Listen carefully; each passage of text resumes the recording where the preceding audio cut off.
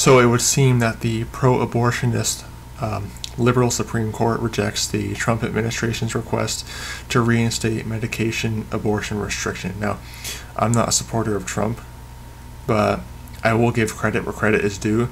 They do at least oppose abortion, so I'll give them credit.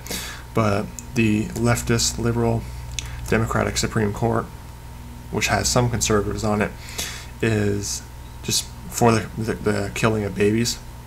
Reading this article, the Supreme Court on Thursday evening rejected the Trump administration's request to reinstate a rule requiring patients to obtain the first pill required to induce a medication abortion at an in-person appointment with their doctor.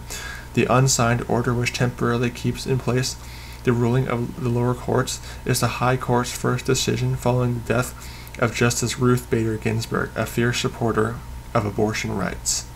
Yeah, she died now and sadly in hell now. Siding with abortion rights groups, the Supreme Court declined to lift a nationwide court order that, due to the pandemic, temporarily suspends the Food and Drug Administration's long-standing requirements that mifepristone, hope I'm saying that right, the first pill of two used to induce a medication abortion be dispensed by a doctor in person. In its 5-page order, the High Court pushed the case down to the District Court and said it will wait for a more comprehensive record. Sorry, I just woke up, not good at reading at the moment. Justice Samuel Alito and Clarence Thomas, who are historically against abortion rights, dissented. Justice Alito questioned the lower court's logic that the FDA's rule posed a risk to COVID-19 exposure if other activities in the state which have since reopened, did not. The judge apparently was not troubled by the fact those responsible for public health in Maryland thought it safe for women and men to leave the house and engage in numerous activities that present at least as much risk as visiting a clinic, such as indoor restaurant dining, visiting hair salons, barbershops, all sorts of retail, gyms, and other indoor exercise facilities, nail salons, youth sports events, and of course the state's casinos. Yeah, where you gamble and steal people's money. Gambling is very, very wicked. The case, Food and Drug Administration versus American College of Obstetricians and Gynecologists, hope I'm saying that right, considers the FDA's long-standing rule as at the outlet of the coronavirus pandemic. ACOG, a professional medical organization that represents 90% of physicians in the field, requested that FDA lift the requirement, arguing that not only was the in-person requirement medically unnecessary, but in the context of the COVID-19 pandemic, it placed patients and medical staff at risk of exposure to the virus. When the FDA refused, ACOG sued. In July, a federal judge agreed granting a group preliminary injunction that temporarily suspended the FDA's in-person rule. In his decision, Judge Theodore Chan, hope I'm saying that right, wrote that the regulation in the context of the pandemic presented a serious burden to many abortion patients. The Trump administration appealed, and in August, an appellate court unanimously declined the administration's request to reverse the lower court's decision. 2 weeks later, the Trump administration went to the Supreme Court asking for it to block the lower court's orders.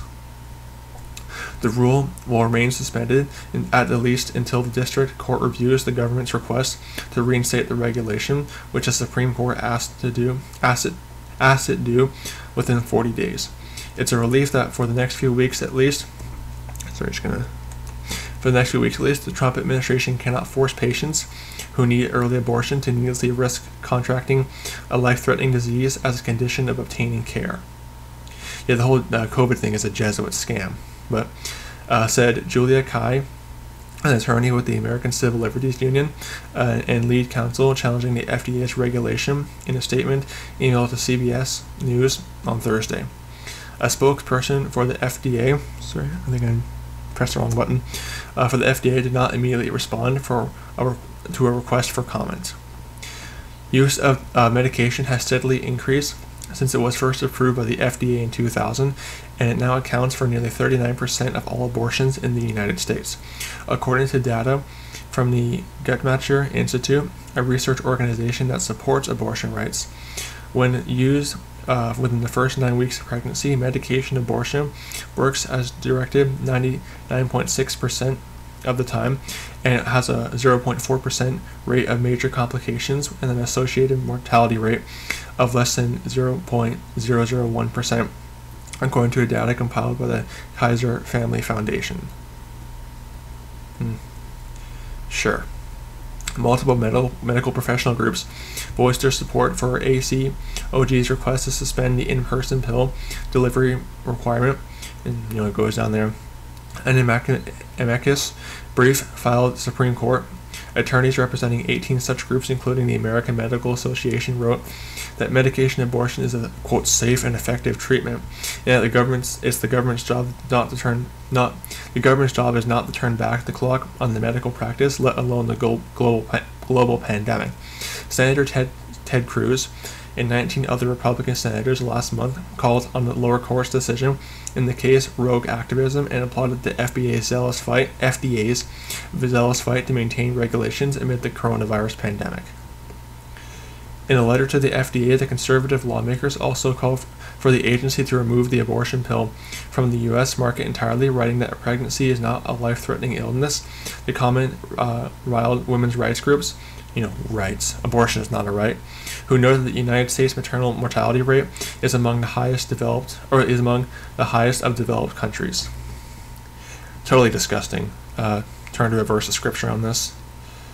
I believe it's Isaiah 59, verse 7. Because, the liberal Democratic Supreme Court is just, here it is, Isaiah 59, verse 7. Their feet run to evil, and they make haste to shed innocent blood. Their thoughts are thoughts of iniquity, wasting and destruction are in their paths. Perfect description. They make haste to shed innocent blood. The killing of babies is innocent blood, shedding innocent blood, and the cult of social liberalism is shedding innocent blood. They got blood on their hands of children.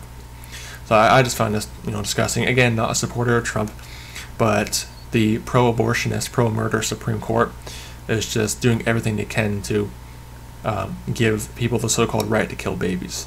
So don't be deceived by all this stuff. May the grace of our Lord Jesus Christ be with all the brethren. Goodbye.